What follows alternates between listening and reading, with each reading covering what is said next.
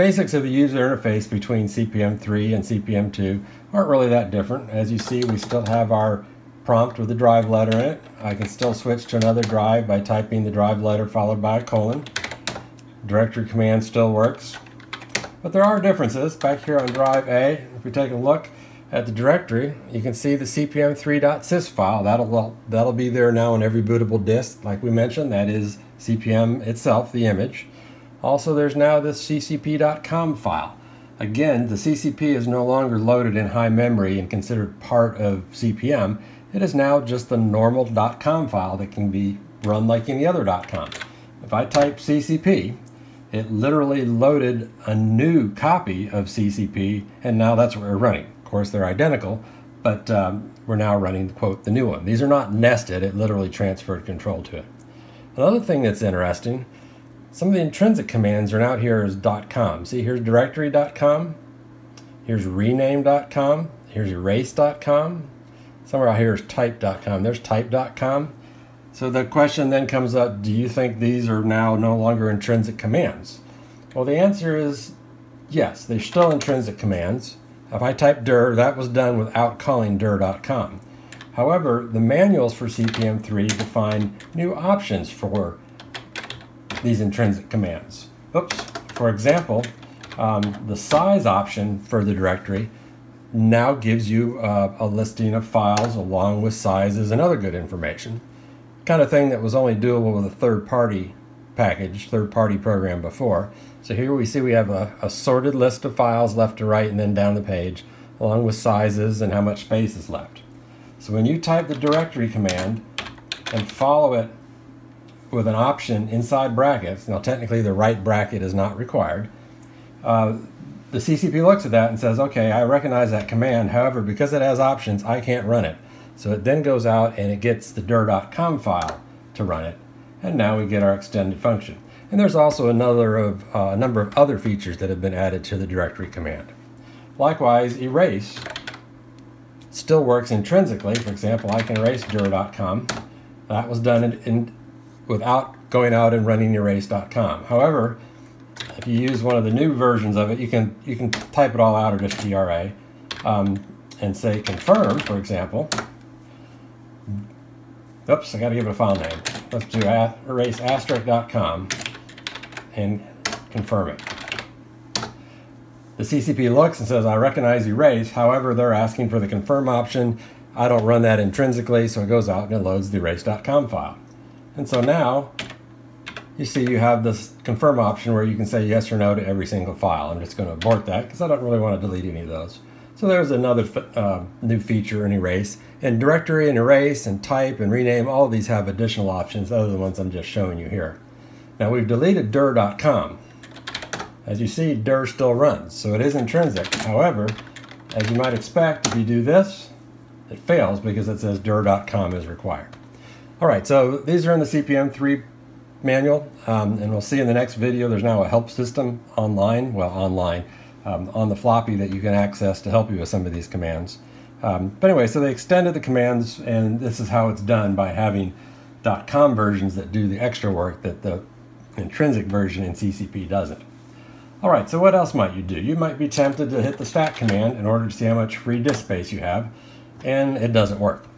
The stat command was used for several different things in CPM2. Disk size, display the disk parameter header, change I/O devices like console and reader and list device, show what the settings are, change the read-write status. It was the only way in the past to get a list of files with sizes without running a third-party program.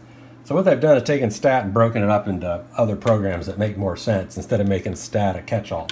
The show command is equivalent to stat with no commands, no options at all. It shows you the free space on your disks that have been mounted. So here we see how much free space is on the two drives. The show command with the drive option is equivalent to stat with the DSK option, where it shows you basically the drive parameter header information for the current drive, or you can specify a drive on that line. Like I mentioned, the old command stat asterisk dot asterisk, that was a way to get a listing of all the files on your disk with sizes, but now, like you saw, the directory command can do that, and that's a better command to have displaying file information anyway, is the directory command. A stat was also used in order to show you how the various I/O devices were assigned. For example, the console, the reader, the punch, and the list devices. The equivalent in CPM3 is the device command. So the device command shows you the mapping of the console, auxiliary, and list to physical devices. You see reader and punch are gone, and now we have auxiliary. So auxiliary in replace reader in, reader, and auxiliary out replace punch. And we can assign these just as con, aux, and list, or as you can see, you can specifically access in and out for console and auxiliary and change those independently of each other. So again, aux in, aux out took the place of reader and punch, but console you didn't used to be able to do that independently for in and out. So that's a new feature. The other thing that's changed here is the physical device names. The physical device names used to be pretty meaningless. They were like CRT, TTY, UC1, UL2, that kind of thing. Now the BIOS can assign physical device names itself. So this is a BIOS for Altair. You notice the physical device names are listed up here. It can be port A on a 2SIO, port B on a 2SIO.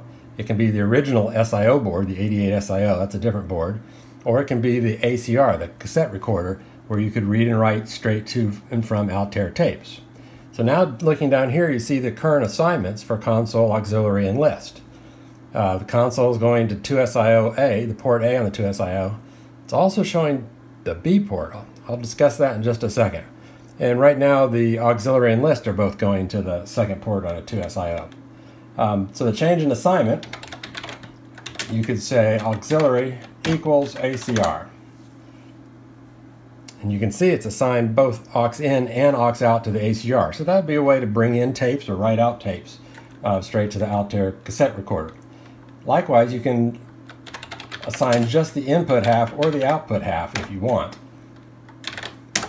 So here we've done input from an SIO, output is still going to the cassette recorder. So theoretically, you could bring in a file through the SIO and write it back out to the cassette port if you wanted. So it's similar to what was in CPM2 with the I/O byte. However, the I/O byte mechanism has been eliminated for something that's more flexible like we're seeing here. The one big thing that I haven't shown you yet is you can actually add multiple assignments to a device. So what this is telling me here is the console is going not only to the port A on the 2SIO, it's going to port B as well. Everything going out goes to both devices. Input will come from either device. In fact, this entire video, I have been typing on a completely different console rather than the one that's being videoed here to make my life easier for me. And that is connected to the SIO-B port. Let me zoom back here. Not that you can necessarily see the screens, but you can see that everything I've been doing up here shows up on this screen, and likewise anything I do here will show up on the screen on the right.